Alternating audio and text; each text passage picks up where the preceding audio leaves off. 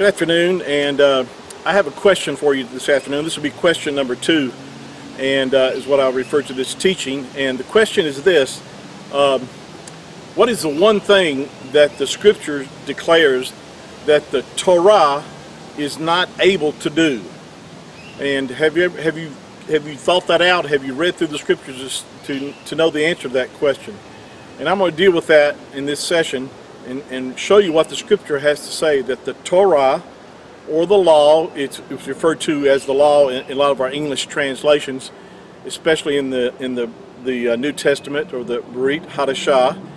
And so we're going to talk about what the Scripture has to declare, that there's one thing about the Torah, that's of course the first 5 books of the Scriptures, and it talks about that there's one thing the Torah could not do.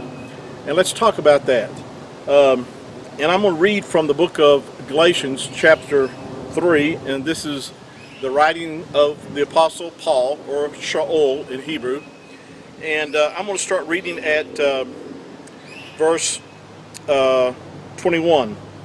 It says, "Is the law," again I'm reading from an English translation, but the word really would be Torah in the Hebrew, because this is what it's talking about, "Is the Torah against the promises of Yahuah? For if," then he says, it's actually in my English translation it says God forbid, but again it's the word for God is Elohim. Says, "For if there had been a law or Torah given which could have given life, truly righteousness should have been by the Torah." Now what Paul is making reference to is that if righteousness, to be in right standing, we're talking about what righteousness is. Righteousness is to be in right standing, of course, with Yahuah. It's not, and we can't approach Him in our own righteousness, because the Scripture declares that our righteousness are as filthy rags. So we have to approach Him in His righteousness. Well, if you could attain to His righteousness by the Torah, then it's right here. It says, you know, that was the one thing that the Torah could not do, in that you could not attain unto the righteousness of Yahuah, and also you could not obtain life. See, it says that for if there had been a law given, or Torah given, which could have given life, truly righteousness should have been by the Torah.